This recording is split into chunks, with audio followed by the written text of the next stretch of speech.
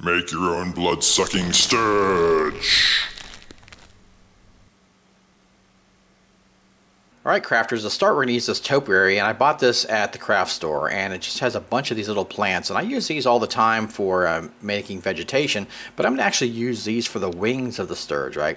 So I cut off 2 leaves each on a branch, and those will make perfect small little double wings for these Stirges, I think. Alright, cool. So now I'm going to use a toothpick. I've bent the toothpick and broken it off, and I'm just going to put a little glob of glue for the head. And this stuff's kind of like water, like it has a surface tension kind of thing. As long as it's molten, and it'll kind of form into a ball. So I did like the head there, okay, and after that dries I'll hold that and then start the body. So I'll put the top on there, and while that's molten I'll pop the little leaves on there for wings. So get them into position. Alright, sweet. And then I'll do the underside. You want to make sure to connect both blobs so it looks like a whole body there and the back there. And then I'm going to put it on the base and stand it up. Cool. Alright, now I'll just put a little bit on the top to make sure the wings are secure, and do the tail there, and it's ready to go. Now let's show you how to do that base. Alright, simple. Okay, the base is just a 1/2 inch washer, and I'm going to put a little glob of glue in there, and then start building out from that and get some texture, and then poke a tack nail in there and make sure it's secure, and this will make a perfect little stand for this thing, right? Okay, now that's dry or solid. I'll pull it off, pull off a little excess wisp there, and now I'm going to do some edging on the base. So just go around, just so it's not totally round. Let that harden up. And now it has a point on the tack nail, so I need to take that off. So I'm going to use just a wire cutter and snip that spike off the top of the nail. And I got a perfect little stand. Now I'm going to paint it. I've spray painted it flat black.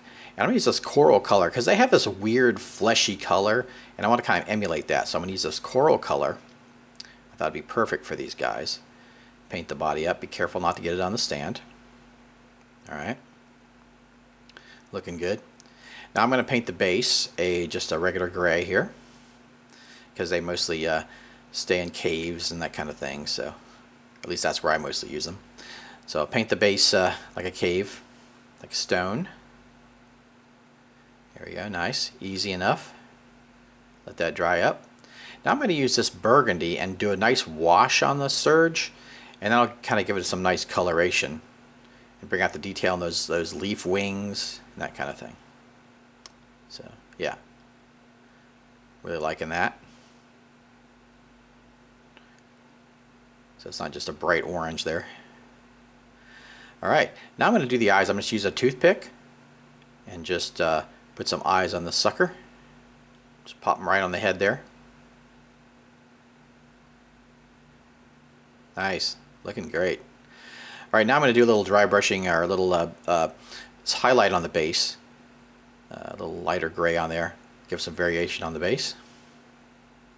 And we are ready for the table. Wow, so easy and quick, but looks great.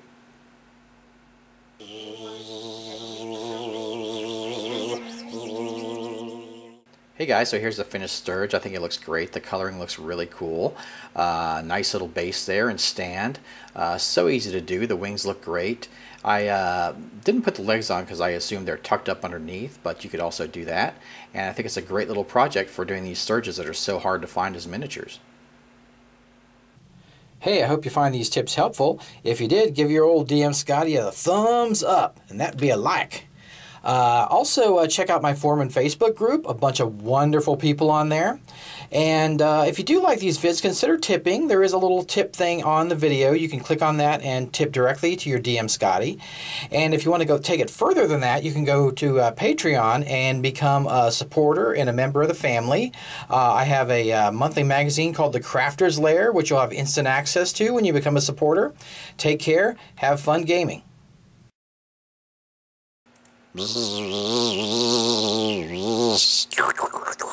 Hey, get out of here, you bloodsucker!